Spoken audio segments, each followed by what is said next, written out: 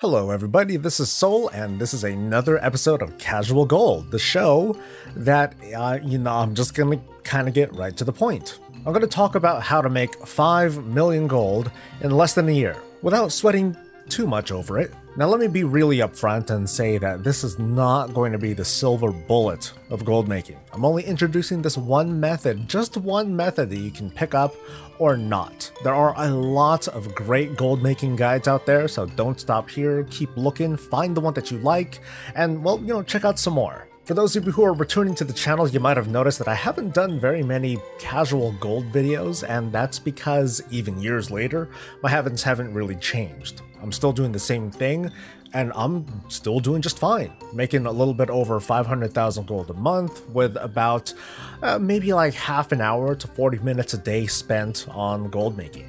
So in this video, I'm going to give a bare bones example of what it is I do to make oodles of gold. So what's this video for anyway? Why is 5 million gold even important? According to recent announcements, and if Blizzard really has the stones to go through with it, the Mighty Caravan Brutosaur, which is the mobile auction house mount that costs 5 million gold, well, that's going to be removed from vendors, and will only be available from the black market auction house when the Shadowlands expansion launches. There's already plenty of debate over the ethics of its action, the theories or conspiracy theories that are around it, but this isn't the place for it. There are tons of forums and comment threads where you can be upset, but if you're here, it's because you want this mount and you don't have the time or the real money to throw down. The foundation that you need to build, whether you're going to make 5 million gold or just enough to get you by with a WoW token each month, is that for the moment you need to change your discipline if you haven't already. Time's ticking and there's gold to be made, so you've got to shore up on your extra expenses like respecking, transmog, and otherwise dumb purchases. Also, specific to this mount, you want to get this thought in your head. You will never spend more than 5 million gold for this mount. That's because with a little bit of elbow grease in this guide, it'll hopefully put you on the path to buying it from the vendor. But this guide isn't a guarantee. Even if you come up short though, don't worry. You still won't spend more than 5 million gold because I will tell you outright, please do not at any point spend more than 5 million gold on this mount on the black market auction house. After all, you'll have waited for this long, I think you can wait a little bit longer. In fact, later, if you do see someone bidding 10 million gold for this mount, find them and laugh at them because they just threw away a lot of money. Alright, let's get right to it. Step 1, it's a pretty long step, but you're going to raise an army. We're going to take advantage of the current WoW anniversary event going on right now until January of 2020. Korak's Revenge is a time-walking version of Eltorak Valley. A character that's level 60 and higher will gain massive experience just for being there. So on average, it'll take about 2 or 3 hours to level a character from 110 to 120. To maximize your experience, try to have as many XP boosting items on you like heirlooms that are updated to level 120. Use the anniversary buff while it's available, the draft of 10 lands from those service medals, and the Dark Moon Fair buff if it's available. Now you might be thinking, leveling alts, total pain in the ass. And I admit that I'm someone who only really puts their time into one character to play, I feel ya. But if nothing else, this event is a really good time investment for alts that you've been ignoring. Remember a while back, people were crying over not being able to pay for freehold leveling runs because that was nerfed? Well, this will cost you nothing. The more alts you have, the better. And a level 120 will have pretty easy access to late game content. And of course you can also take these alts into old content and easily smash through everything too. And people are peddling a conspiracy to sell WoW boosts, right. So let's skip ahead. Hopefully you have a couple of alts, 2, maybe 3, ready to work. This gives you a lot of options to work with. Personally, I work with 10. I know it's a lot, but well, for the little bit of work that I put in, totally worth it. So no matter the number, having all these alts comes with a lot of flexibility, options, things that you can choose to do with them. For example, you can do emissary quests for gold. It's not the most efficient use of your time, but it's something, and if you're interested in getting these characters up and going, well, you're kind of double dipping. Great. The same goes for boat missions. You can load your alts up with crafted follower equipment to amass resources to sell things like herbs or fish. But this isn't very efficient, considering the time and the gold needed to get all that equipment together. It's a big frontline investment without a really guaranteed return. Another option is to set up a garrison for each of your alts. Garrisons are still a great way to earn some easy gold with efficient use of the tavern and the trading post. With the resources out of the garrison that you can make for almost nothing, engineers can create goblin glider kits, and tailors can create 30-slot bags, both of which have proven to be a pretty good and steady gold maker even years after Warlords of Draenor. But we want these alts generating gold sooner rather than later, so we're going to stick to my method selling herbs and inscription goods. Now you might be thinking, really? Inscription? Glyphs? Like, who buys glyphs? Well, you'd be surprised. So here's what's going to happen. You're going to take all of your alts to Dalaran in the Broken Isles and make all of them herbalists. One of your alts should also learn inscription. So what you're going to do with each herbalist is take them out into the Broken Isles and have them get up to level 25 in Legion Herbalism. Basically, pick 25 herbs. This will get them access to Herbalism World Quests in that region. If you don't have World Quests on your character, just talk to Khadgar and complete the Uniting the Isles quest. That'll unlock World Quests in the Broken Isles. For this method, that's it.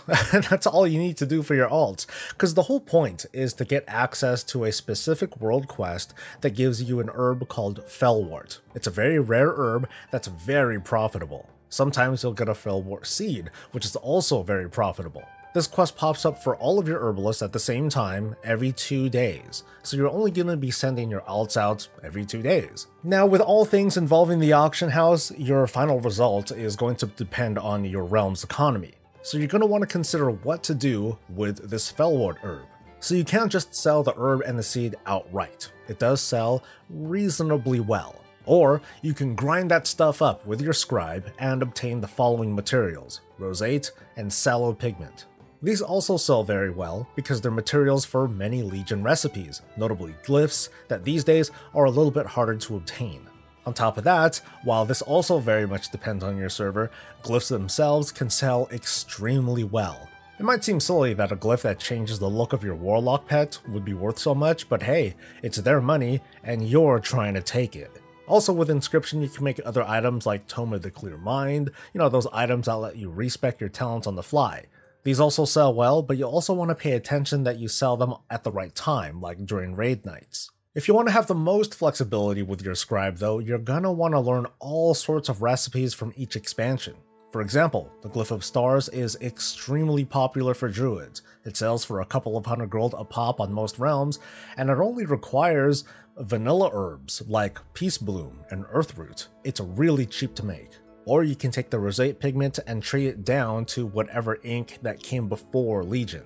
But if you're going the glyph route, this also means that just doing Fellwort quests every 2 days is not going to give you enough materials. So on occasion, I go out and farm for herbs manually as well. For this purpose, I fly over to Val'sharah in front of Darkheart Thicket, and I kill those flowers and skin those for Dreamleaf. Dreamleaf is your best source of rosate pigment in order to create Legion glyphs, and like I said earlier, you can down convert this pigment into ink from the earlier expansions too. That way you can power up and learn recipes very quickly, make more money, meet demand, and you get the idea.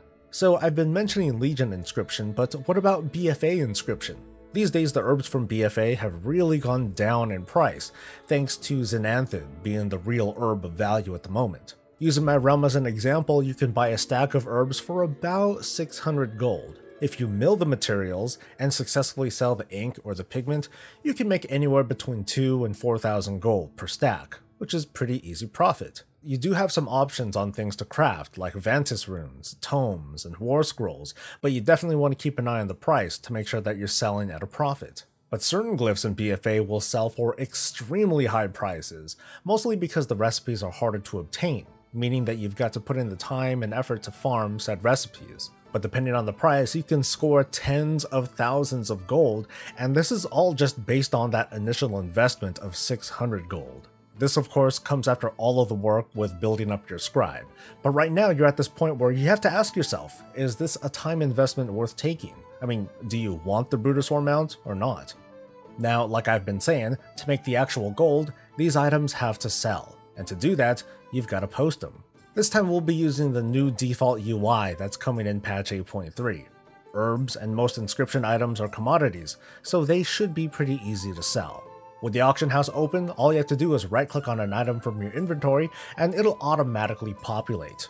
Press the max button right over there and it'll list all the items in your inventory. The starting price of the item will match the lowest price listed, but feel free to undercut or even overcut if you like.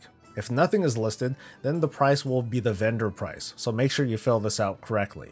Personally, I tend to post twice a day, and if I can, I set the duration to about 12 hours. So to summarize what to do, first use the current promotion to level as many alts as you can stand, to have a nice stable of alts to work with in the future. To get gold easily without too much time investment, start off by learning Legion Herbalism on your alts that are at or above level 110 and get them to level 25 Herbalism. Then, every 2 days, go around and get that Fellwort. Between the herbs and the seeds, you'll score tens of thousands of gold for about half an hour's worth of flying around, gathering, and posting auctions. Between that, consider what to do with that Fellwort. You can sell it as is, sell the materials you get from milling, or craft items like glyphs with these materials and sell those. Just keep an eye on your pricing on your realm. This method is meant to be as low impact on your time as possible. If you're really jonesing for the gold, use this method alongside other methods that you're already considering using or doing already. For me, it's been bumming around my garrison and making gliders. So I really hope that this method works out for you, that you're able to make tons of money, and you're able to buy like 10 Brutosaurs by the time Shadowlands comes out. Realistically though, it's going to vary, and it is going to take some hard work and a lot of discipline to keep this up. Making gold in WoW can be pretty easy, but more than anything, you want to find a method of making gold that is fun for you. So maybe this will work out for you, maybe not. If you have other gold making ideas to share that can possibly be done in tandem with this method, feel free to share it in a comment below. Right now, we're all just here to help each other out with different ideas to share. So if this video was helpful at the very least, please hit that like button and subscribe for more of this and all things Warcraft. In a few months, I'll check back with you later to see how you're doing. But until then, stay safe, stay happy, and stay breezy.